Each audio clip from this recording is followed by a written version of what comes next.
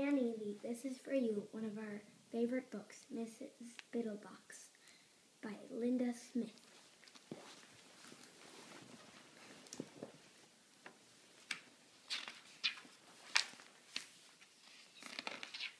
Mrs. Biddlebox. On a naughty little hill in a dreary little funk, Mrs. Biddlebox rolled over on the wrong side of her bunk.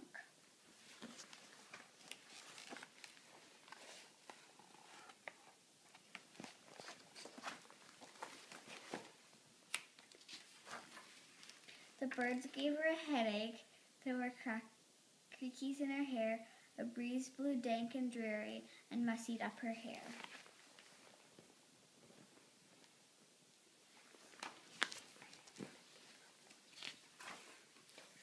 So she slammed the door on morning and sat thinking what to do. Her tea was dark and bitter, her crumplets hard to chew. With her belly full of grumblies and her hands upon her hips, an idea burst inside her and whizzed from her lips. I will cook this rotten morning. I will turn it into cake. I will fire up my oven. I will set the day to bake. Mrs. Biddlebox got busy. She grabbed a pot and broom, and she tromped out into the morning to gather up the gloom. She snatched up a pile of grubby lawn. She plucked a filthy shadow from the folds of her old skirt. When the fog gave her the whiffles, she held her broomstick steady, stabbed the dreary lot of it, and twirled it like spaghetti.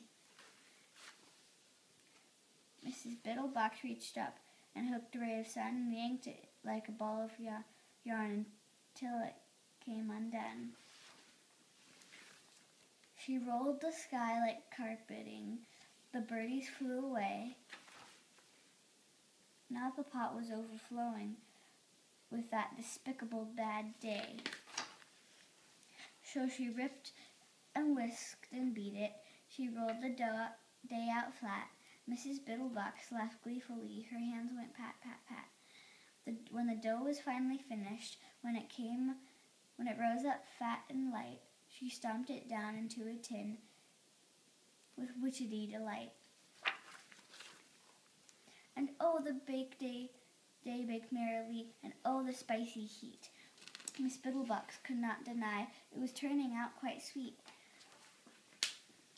She poured a cup of lovely tea, she set a pretty plate, she cut a merry slice of cake, and ate, and ate, and ate.